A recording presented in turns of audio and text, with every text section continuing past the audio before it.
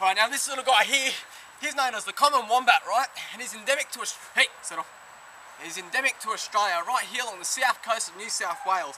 Now the funny thing about this little guy here is, if you can notice, he's got this, he's got this robust, relax.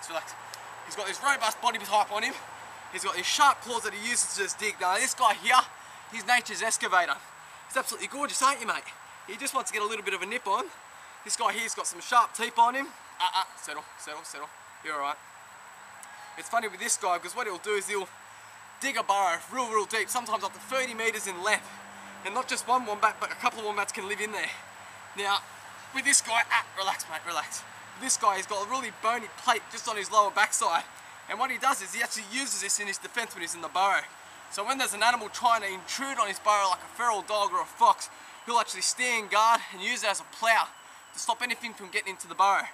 But the funny thing about this guy is, if you try to get over the top of him, he'll actually pin you up against the burrow, can actually suffocate you.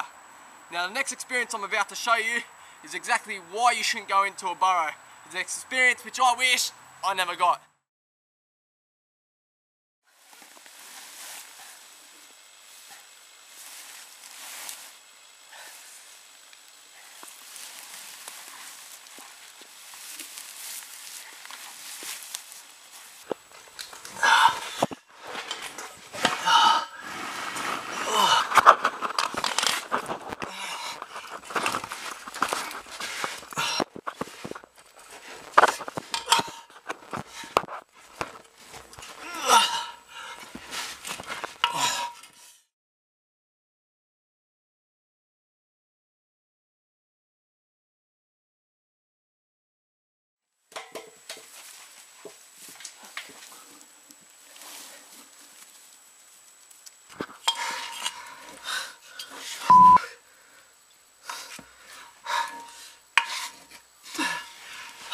Get out! Get out!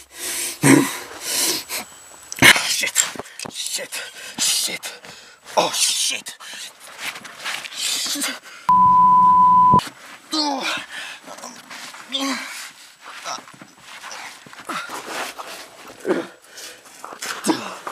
Get away! Get away! Get away!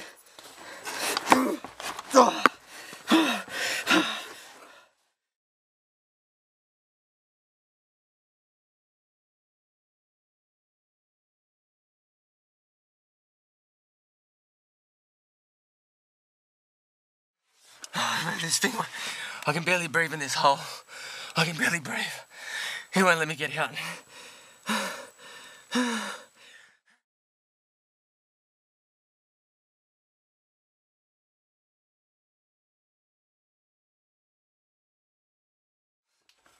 Go. Move.